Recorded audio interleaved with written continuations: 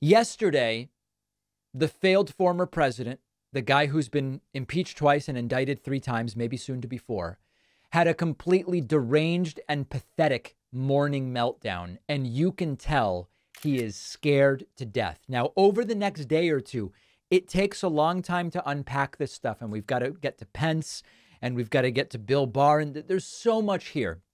But I want to give you a 30,000-foot view of the deranged, scaredy cat meltdown that Donald Trump had this morning. Trump posting to his platform, Truth Social, quote, "I purposely didn't comment on Nancy Pelosi's very weird story concerning her husband, but now I can because she said something about me with glee that was really quite vicious. I saw a scared puppy," she said, as she watched me on television like millions of others that didn't see that. I wasn't scared. Nevertheless, how mean a thing to say. She is a wicked witch whose husband's journey from hell starts and finishes with her. She is a sick and demented psycho who will someday live in hell. I don't think Trump believes in hell, but it is absolutely stunning that the guy who is supposedly the alpha male, the big, strong man, where everyone else cries in his presence, but never him, he's going around saying Nancy Pelosi was mean to me. An 80-something-year-old woman was mean to me on my indictment day. Give me a break, guys. Give me a break. Trump then engaging caps lock and continuing, quote, "No way I can get a fair trial or even close to a fair trial in Washington, D.C. There are many reasons for this, but just one is that I am calling for a federal takeover of this filthy and crime-ridden embarrassment to our nation, where murders have just shattered the all-time record, other violent crimes have never been worse, and tourists have fled.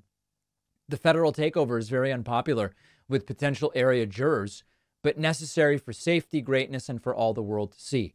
Trump is arguing for a change of venue, and his lawyer wants to send his case to West Virginia. We'll get to that, but that's what this post relates to. Trump continuing with caps lock still strongly engaged, quote, "Deranged Jack Smith and our highly partisan and very corrupt Department of Injustice could have brought this Biden opponent case years ago, but chose to wait and bring it right in the middle of my election campaign. No way. I hope you're watching, America. Our country is being destroyed. Make America great again." And then again, Trump focusing on the change of venue, trothing, quote, "There is no way I can get a fair trial with the judge assigned to the ridiculous freedom of speech, fair elections case. Everybody knows this, and so does she. We will be immediately asking for recusal of this judge on very powerful grounds." Yeah, she's not white and she is an Obama appointee.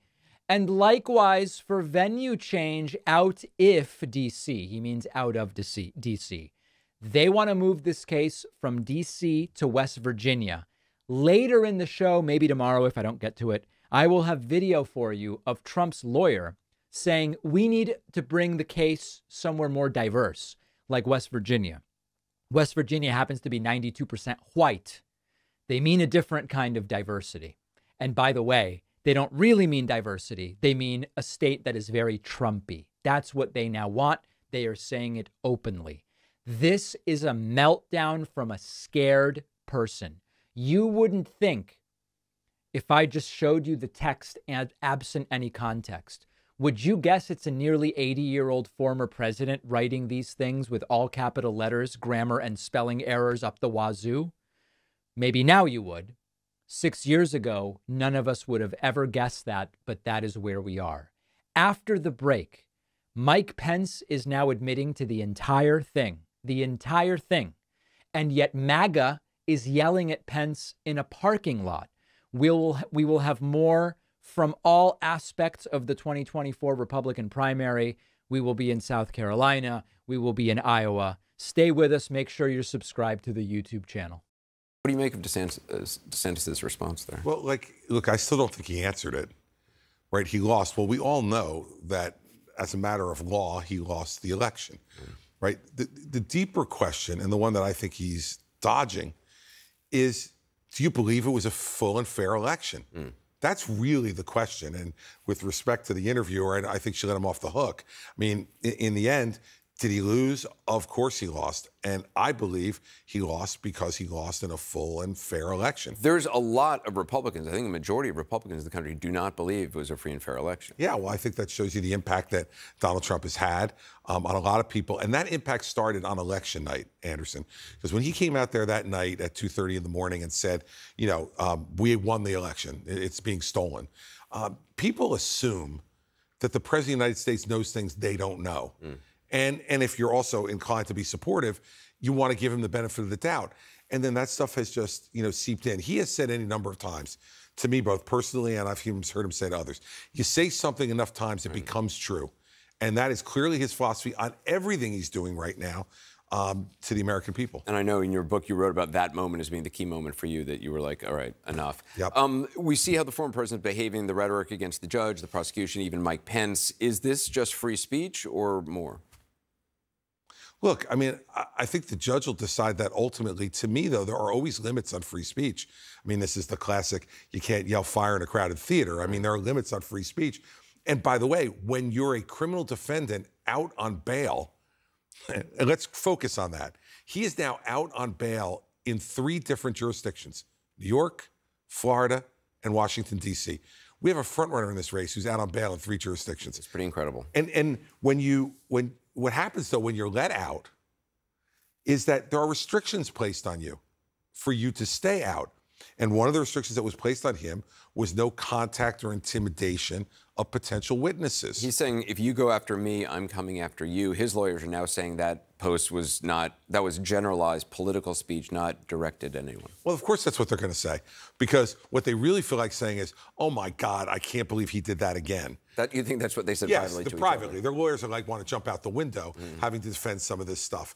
And here's the bottom line on it, is that let's put aside if it's legal or illegal for a second.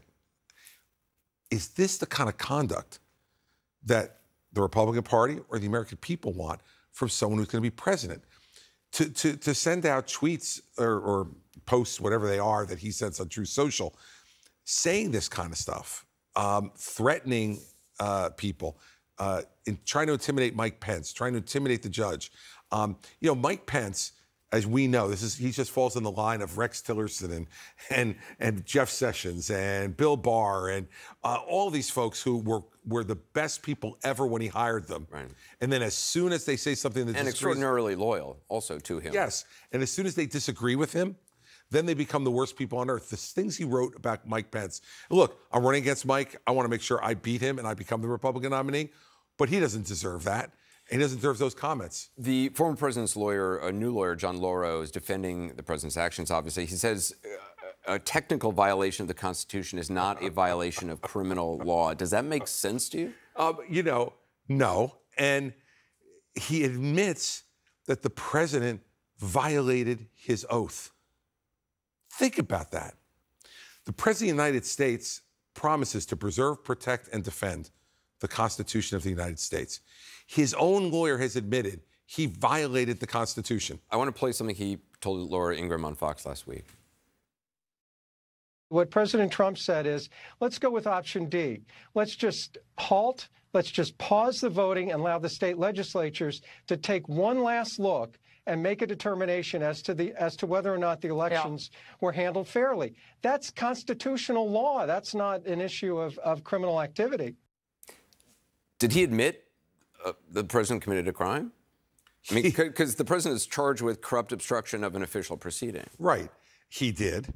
And let me say what else he did. You know, he's opposite of what the evidence is. Mike Pence has been very clear about this. He said the president didn't ask him to halt or pause. He said that he was asked by the president to reverse it, to reverse the result. And that's what Mike Pence is going to testify to. I suspect that's what he's already testified to in the grand jury. We don't know for sure because those matters are secret, but I suspect he hasn't said anything different to the grand jury. Do you think Mark Meadows is going to testify? Oh, I've said all along, I think Mark Meadows is already a cooperating witness. He has all the looks of a cooperating witness, running into coffee shops away from the press. And he's disappeared in the indictment. I mean, he's referenced once or twice. Right. But So when you didn't see Mark Meadows as an unindicted co-conspirator, and you see absolutely no mention of him at all. How devastating do you think his testimony could be?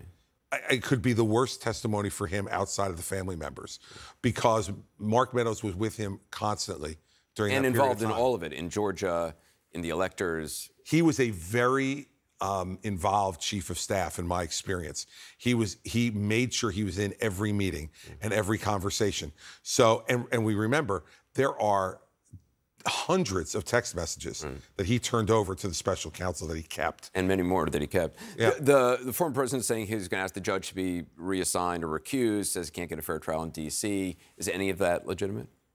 They're not going to move the trial. I mean, there's nothing he's shown. He's saying because she was appointed by Obama and she's been tough on January 6th defendants, that makes her, biased. He's going to have to show something better than that to get a judge disqualified. And to get the venue moved, I don't know what the argument is. I don't like the jury pool, so I'm going to get the venue moved. That's not a basis for moving venue. Do you think the public has a right to see? I mean, do you think there should be cameras in the court in this? I've always thought there should be cameras in federal court. I've thought that if we have them in state court, we should have them in federal court. I understand that there are times when people are performing for the cameras, but I think for the American people to see, because I think, Anderson, the justice system works extraordinarily well in this country in the main. And I think the more we take the veil away from it on the federal side as well, and people get to see the rights of defendants being acquitted, juries really considering all the evidence, deliberating, and then ultimately a verdict being rendered, I think that give more confidence in the system, not less. In terms of, I don't know if you saw it, former Attorney General Bill Barr told Kaitlan Collins last week the DOJ case is legitimate. The former president, quote, should not be anywhere near the Oval Office. The same interview, he didn't rule out voting for the former president in a one-on-one matchup against Biden. Does that make sense to you? Well, I understand he's not a loyal entirely, Republican. Not entirely, and I think that this is something that people have been avoiding. As you know, a lot of people, some were in the race, some were outside the race, in talking about this. And I think part of it is because there is real serious discontent with President Biden, concerns about his age and his health and all the rest of that. So I think that's why some people do it that way. But I do think that Bill Barr, to be fair to him, has been as clear as any former member of his cabinet on the things that he said about the president, how the president conducted himself, and how he doesn't believe. His critique has been devastating. Yes, and so I think, look, if Bill wants to take that position, I think we need to give him a pass on that one, because in the end, he has put forward substantive facts as to why Donald Trump shouldn't be president again. This new CBS News YouGov poll, 91% of MAGA Republicans and 83% of non-MAGA Republicans think the indictments and investigation against Trump are trying to stop his campaign. The argument you've been making consistently, and especially now, I mean, are you worried that it's not, I mean, how do you make traction with those voters? Because the argument to those voters is these are two separate questions. People are discontent with what they've seen, Anderson, out of DOJ. And I can't say I blame them in terms of what happened with Hillary Clinton, or rather did not happen, and what they see now with the Hunter Biden plea being rejected, seemingly because the judge thought it was an unfair plea deal that favored Hunter Biden. If you're a Republican, you say to yourself, this looks fishy. So I think that's where those numbers come from. The separate question is, regardless of that, regardless if you think that his prosecutions are politically motivated or not, there's very little argument about the conduct, the underlying conduct that led to it. Inviting people to Washington on January 6th saying it's going to be wild, telling them the election is stolen when it isn't, urging them to march up to Capitol Hill and saying, I'll go up there with you. I knew, listening to that, he would never go. If Donald Trump's worried about breaking a fingernail, he doesn't go, let alone be in danger with people who are being violent. Then he goes back to the White House and watches people commit violent acts at the U.S. Capitol and does nothing. If you're not morally responsible then for what happened on January 6th, having done that, forget legally. Is that the kind of person you want behind the desk in the Oval Office? Whether you believe he should go to jail or not, whether you believe it's criminal or not, is that the bar now for being president of the United States? Well, not only he may have committed a crime, but we think it might be politically motivated. That's why I say put that stuff aside and look at the conduct. Look at the conduct in that case. Look at the conduct in the documents case, where he was asked for 18 months quietly, privately to give them back. He didn't. And look at the conduct even in the Stormy Daniels case, which I believe is a ridiculous prosecution to have been brought. But do we really want a president who's paying off a porn star during an election to hide the fact that he had an affair with her while he was married? Like, that shouldn't probably be the standard for what we want behind the Oval Office. So that's my argument, and that's why those numbers don't worry nearly as much as you suspect they might. We begin with the escalating battle between former President Trump's legal team and special counsel Jack Smith. In a late-night filing, the judge overseeing the 2020 election interference case called for a hearing before the end of the week. At issue, that proposed protective order. The move comes after a series of tit-for-tat motions by the special counsel's office and lawyers defending Trump. Yesterday, the former president's legal team asked for a less restrictive alternative to Smith's protective order, arguing it violates Trump's First Amendment rights. The special counsel fired back, accusing Trump of attempting to try the case in the media. At least one former federal prosecutor believes that Smith's request is appropriate in this case. What this is about is the government is trying to protect the integrity of the judicial process. You might remember last week, federal prosecutors warned that the release of details or grand jury transcripts could have a chilling effect on witnesses, and they cited the former president's social media posts as a cause for concern. For his part, Trump has pleaded not guilty. We have team coverage of the latest in this legal tug-of-war. Joining us, NBC News Justice and Intelligence correspondent Ken Dilanian and NBC News legal analyst Danny Cevallos. Ken, let's start with you. So Trump's team asked the judge to narrow the scope of the government's request. What are the specific changes that they're looking for here?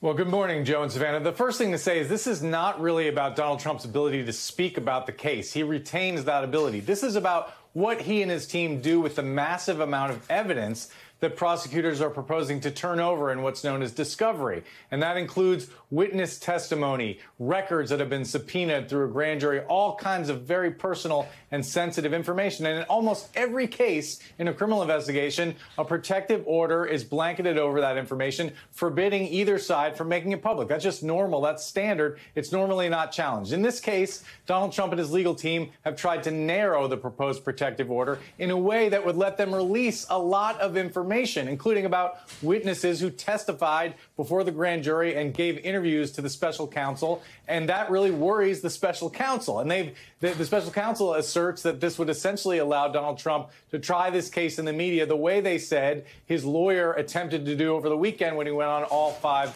Sunday shows. And so now the judge has decided, instead of just ruling on the competing set of briefs, she's going to have a hearing about this. It remains to be seen exactly what she will do. But one thing the Trump team has done here is they've successfully bought themselves about a week of delay, which ultimately may be their strategy in this case in all things, guys. Danny, let's bring you in here. So as Ken just mentioned, we saw his legal team on all these Sunday shows. Of course, the judge and prosecutors have been targets of Donald Trump himself online on his platform, Truth Social. And while a lot of those posts are not directly related to these arguments over the protective order, he's obviously discussing these people, calling them by name, things like that. How likely is it that that particular issue will come up at the hearing? How much we've seen from the former president online?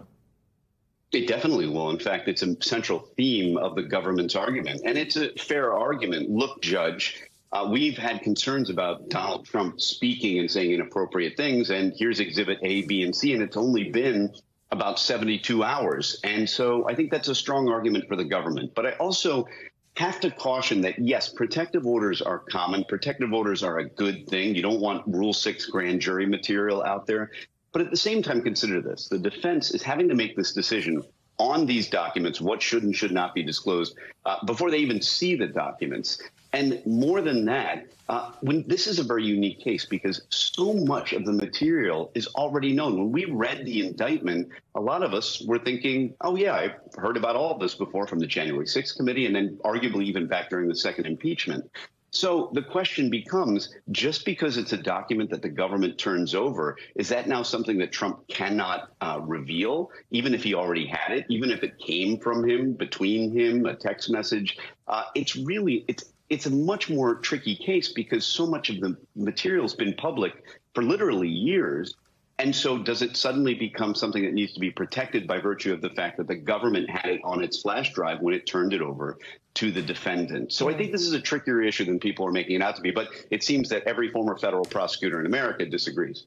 So, I mean, Ken, even though we've had an indictment, the investigation continues. Now we have former NYPD Police Commissioner Bernie Kerik met with investigators yesterday talking about Rudy Giuliani's alleged role in efforts to overturn the election. So 2 questions here. First, how does Kerik fit into the case? And then what else have you heard about the ongoing investigations into those anonymous, or at least somewhat anonymous, unindicted co-conspirators who were mentioned in the indictment? Before I answer that, Joe, a quick note on Danny's point. The proposed protective order does not forbid Donald Trump from making public things that are already in the public domain. Now, on Bernie Kerik, look, he was a chief investigator for Rudy Giuliani, who we believe is co-conspirator, unindicted co-conspirator number 1 in this election suppression indictment. And so prosecutors want to talk to him about everything he was doing to explore what we now know are bogus allegations of fraud in the 2020 election, what he told Giuliani, what Giuliani was doing. Kerik has also turned over hundreds of documents to the prosecution, and it just shows that they continue to investigate this case and potentially the roles of those unindicted co-conspirators who remain very much at risk of being charged in this case. Joe and Savannah. Danny, let's turn now, if you don't mind, before we let you guys go, take a little gear shift here, talk about the Mar-a-Lago documents case for a minute. So totally different investigation, different indictment. In a court filing yesterday, the judge overseeing that case, that's Judge Aileen Cannon, our viewers might remember, she asked the DOJ why there is a second grand jury in D.C. that's also looking into this documents case. Again, this is the Florida one we've seen. How unusual is it to have an out-of-state grand jury continuing to investigate after indictments have happened? It's a federal indictment, but we know that we're seeing all that kind of activity happen down in Florida. Well, it's unusual because it's such an unprecedented case, and the logic apparently is simply because the other location is a possible situs where some of the possible criminal activity occurred. And that's true. And arguably there could even be additional charges that are not duplicative of the charges in Mar-a-Lago, in the Mar-a-Lago documents case. But it is a fair question as to whether or not this investigation is going to continue and whether or not there are even going to be possible criminal charges. And I don't know exactly how that would work, except that you can imagine that there may be activities that happened in D.C. that could even be charged under the same statutes as the Mar-a-Lago documents case, but they simply happened. The events happened in D.C., and it could be events that grand jury has discovered that we don't even know about. So it's a fair inquiry. Ken Delaney and Danny Cevallos, thank you both. Appreciate it. Thanks for watching our YouTube channel. Follow today's top stories and breaking news by downloading the NBC News app.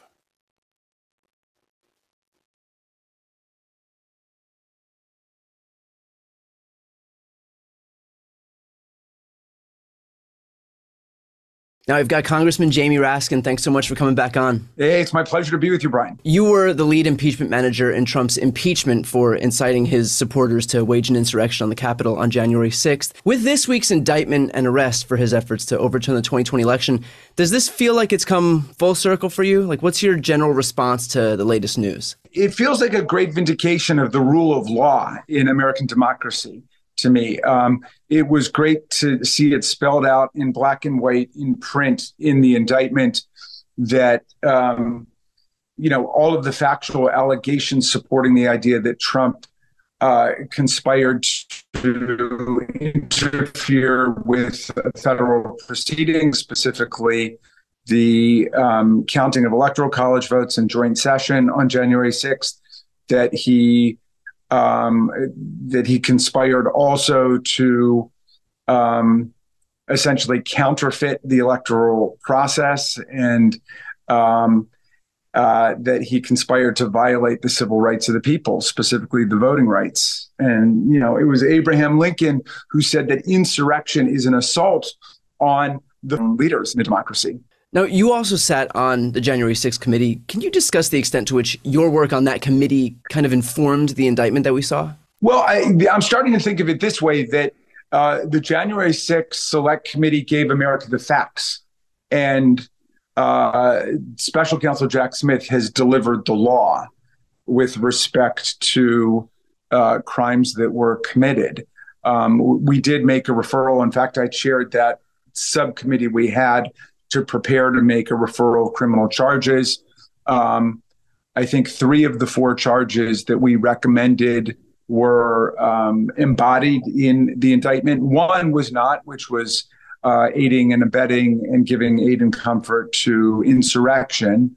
We think there was overwhelming evidence for that when Trump continued to tweet out his support, when he tweeted in the middle of the riot that Mike Pence didn't have the courage to do what needed to be done, when he praised everybody at the end, saying they were American patriots, great patriots and heroes and so on, and said, never forget this day. So we think that there was lots of evidence for that. We understand that the statute, given the fact that Donald Trump is in a class by himself, had never really been used in this way before. And I think they were nervous about that. And I think they were also thinking properly that would open the door for Trump to claim that somehow his free speech was being violated, which is ridiculous. They're trying that anyway, but that's silly. Everybody understands he's being charged for his criminal offenses, conspiring to obstruct a federal proceeding, conspiring to defraud the American people of a real election, conspiring to violate everybody's voting rights. And obviously, that kind of criminal conduct, conspiracy, is brigaded with speech. The court has always recognized that. I mean, when you conspire to rob a bank, you talk about robbing the bank, but that doesn't make it an act of free speech. Right. And it's the same thing about storming the Capitol or substituting the real electoral process with a counterfeit one. Why do you think that they're relying on this, tenuous defense that this is all an attack on Trump's free speech rights, given how easily debunkable they are in the public sphere? I mean, Jack Smith included on page 2 of a 45-page indictment that Trump had every right, not only to say whatever he wanted, but even to lie about the election. Well, obviously, Smith predicted that would be Trump's maneuver. I mean, he's got one move, and so, of course, he's going to be dancing it, but it's not very compelling.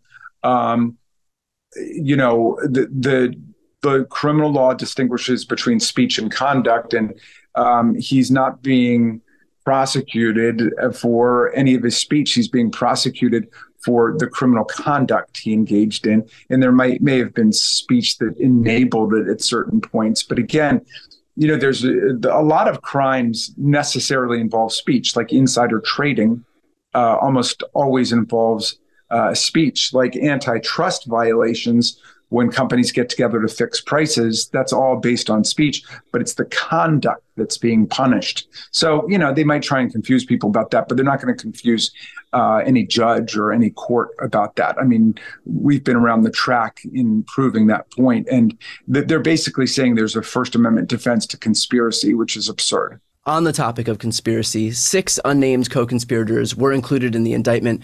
We already know who most of them are and why they're listed in that indictment. For Trump to be involved in a conspiracy, you have to list those who he conspired with.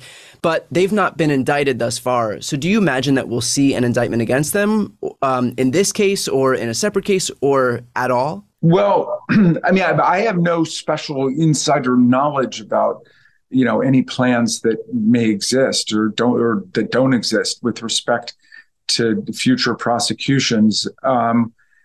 It occurred to me reading it that, it at least becomes, a mitigating factor at someone's sentencing if they voluntarily cooperate in other prosecutions. And so, Donald Trump was obviously the ringleader and the central actor here. I mean, the various right-wing groups had obtained permits to protest on January the 20th. They were planning to assemble against Joe Biden's inauguration. And Trump convinced them to move their protests from the 20th of January to the 6th of January. And he was the one who tried to convince everybody this wasn't over, that things could still be moved if Mike Pence just had the courage to do what needed to be done.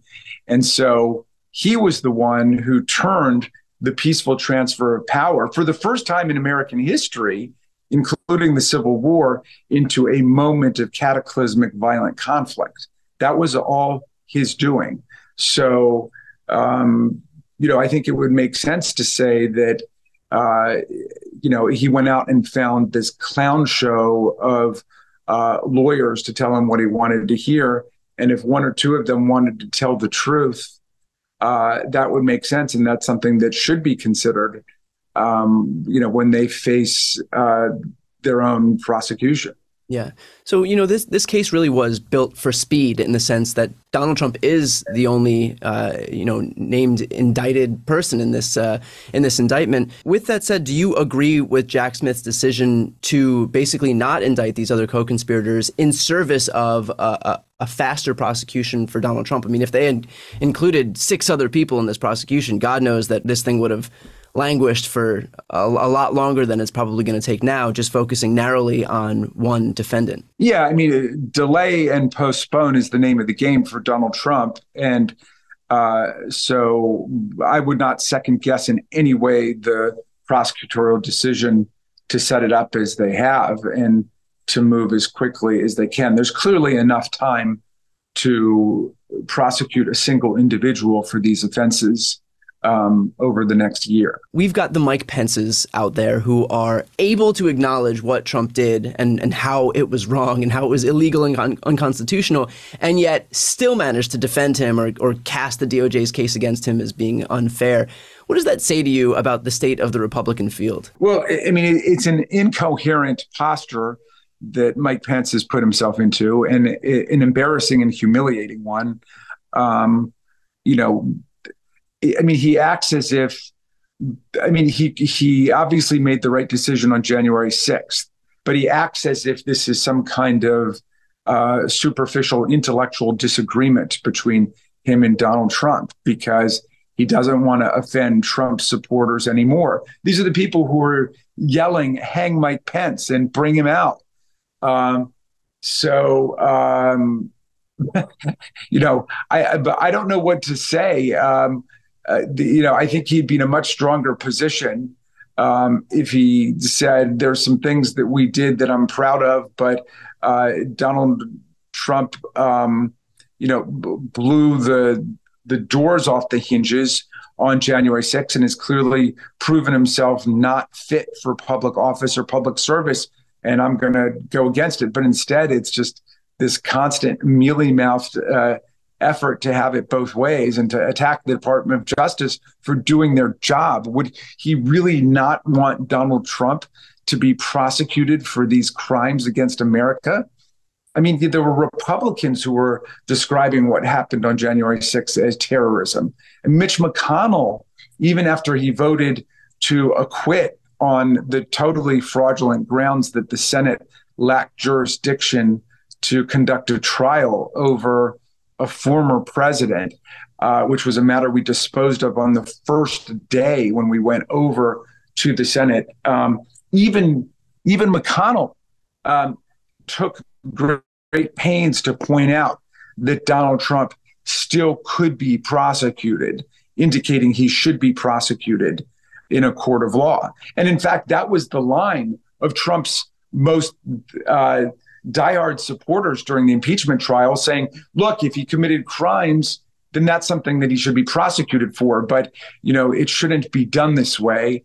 The Senate doesn't actually have jurisdiction. That argument, by the way, cut against more than 2 centuries of precedent. And also in the law of the case was something we'd already settled in a motion on the very first day we were over there. And yet they kept going back to it, which I think makes Trump's 57-43 acquittal, even though a majority of the senators thought he was guilty. We didn't get to 67. That makes his acquittal, I think, the greatest case of jury nullification in American history, because the people voting for acquittal, like McConnell, were getting up and saying he was essentially guilty afterwards. To wrap up the Trump stuff, can you speak to the prospect that we could see Trump get convicted and even sentenced to prison and still be the leading contender for the Republican nomination for president? Well, what are the constitutional requirements for running for president? You got to be 35. You've got to be a born U.S. citizen. You also cannot have committed insurrection or rebellion against the government under Section 3 of the 14th Amendment, which disqualifies you from ever serving again. It's a very rocky, winding, twisting path to get to him running for president again. But he, clearly exercises a stranglehold spell over the Republican Party, which is operating a lot more like an authoritarian cult of personality than it is Abraham Lincoln's political party, which was an anti-slavery, pro-freedom, anti-know-nothing, pro-immigration party. But here's where we are. I do believe that the vast majority of the people reject this kind of authoritarianism and know-nothingism. Biden beat Trump by 7 million votes in 2020. And what's the difference between 20 and 24? Well, we've just added 20 or 25 million new voters who are young people who are not interested in the party of climate denialism, marijuana, criminal drug enforcement authoritarianism, anti-choice, reproductive tyranny. The GOP has nothing for the young people of America who are interested in freedom and democracy.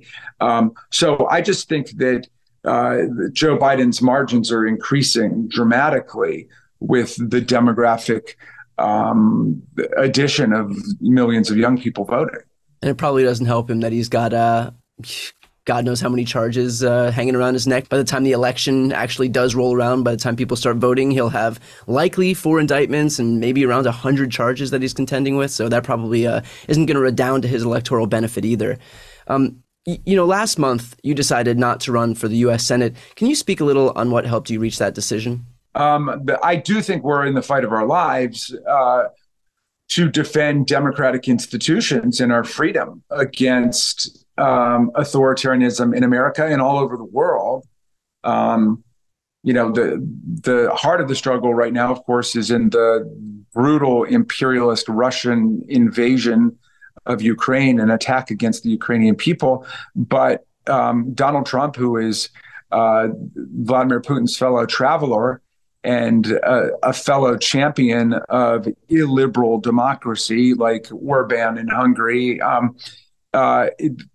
they have set themselves at war against democratic institutions. And so for me, the only question was, am I better being in a situation where I'm the lead Democrat on the Oversight Committee, and if we win the House back, chair of the Oversight Committee, and fighting to win the House back and helping Democrats all over the country? I'm on my way to Minnesota and then Colorado and then Michigan, and I'm out there working to build big, robust Democratic majorities. Or am I better off campaigning in Maryland to go to the Senate, where, I don't even know if I'd be able to get on the Judiciary Committee. They don't have an oversight committee like that. And so it was a tough call because I love my state very much. And I love the idea of being able to go, statewide and campaign. There's still people bugging me about it every day. So maybe it's not completely over. But at this point, I feel like I'm in the right place to be fighting this crucial battle for American democracy. And finally, let's end with this. You've announced that your cancer is in remission, thank God.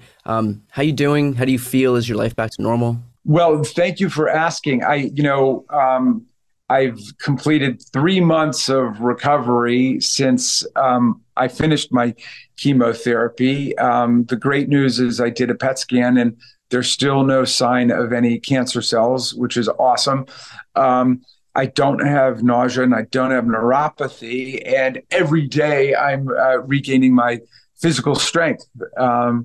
If I thought maybe I could be doing all the oversight stuff and fighting Trump and running for Senate and making my recovery, then maybe I would have just tried to do it all. But at least when I made the decision a couple months ago, I thought that was too much, Yeah, well, Congressman, obviously your position as an impeachment manager and as a member of the January 6th committee has played a monumental role in the indictment that we're seeing now and in finally witnessing the first steps of accountability against Donald Trump. So as always, thank you for the work that you've been doing. If there is one person who exemplifies integrity, it's you. So with that said, thank you for taking the time to speak with me today.